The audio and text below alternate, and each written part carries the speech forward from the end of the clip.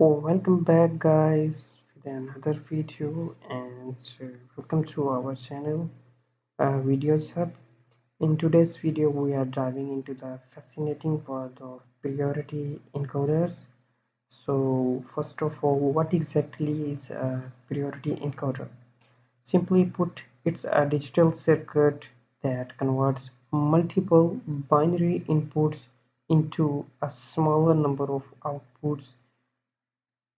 It's commonly used in computer systems. You can see especially for handling multiple inputs and determining the highest priority input. So let's break down it. Imagine you have multiple inputs. Let's say you have four in this case, and only one of them can be active at a time,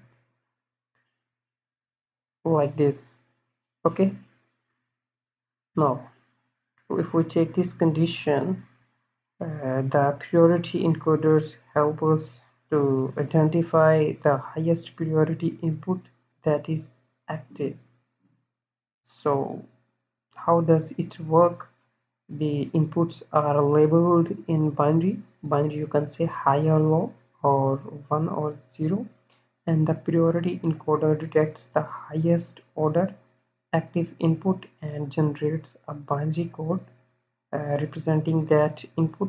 For instance, if input 3 is active, it will be given priority over inputs 2, 1 and 0.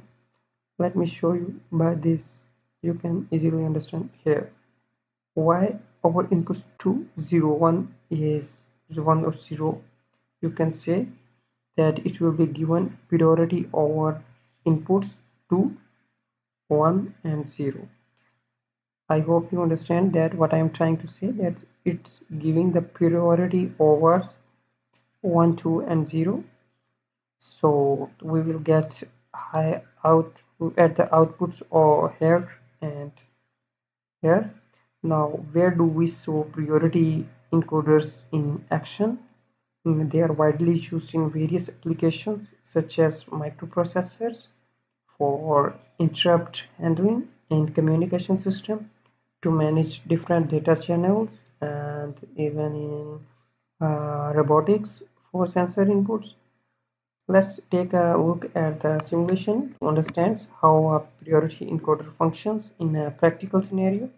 Here we have multiple inputs and observe how the encoder processes these inputs to give us the encoded output.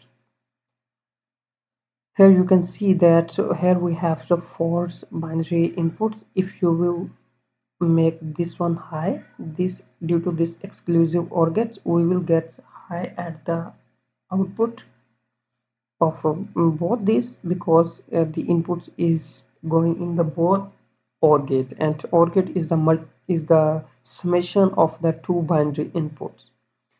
So basically it's the summations of the four binary inputs only. And as by names you can easily understand that it's priority encoders, so it's prior to the inputs and give us a smaller output. So to wrap it, you can see here that if this input is high, then we will get high at the all outputs. If we make this one is low, you can see, and this third one as high only, we will get binary input as 1, and here is high.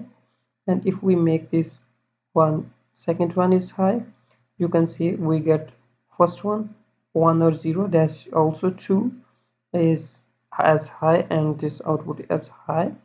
And if we make this as high, then we only get this one as high. So if we make more than 1 is high, you can see here it's work like this, that this outputs invert here, and this AND gate will not work because it's the product of two inputs.